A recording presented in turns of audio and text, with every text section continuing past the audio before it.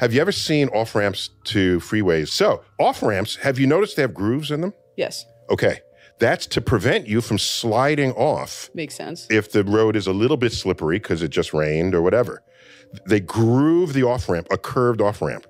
So you say, who invented those grooves? That's brilliant. It's simple and brilliant.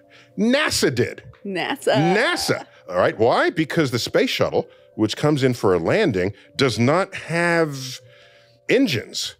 All right. It is a glider as it comes in for a landing, and it's got a parachute, and it's got some brakes, but it's really got, so if there's a crosswind, that's hard to fight that. So those grooves help it stay on track, because it doesn't matter how you come in, the photo at the end shows how good a steerer you were at.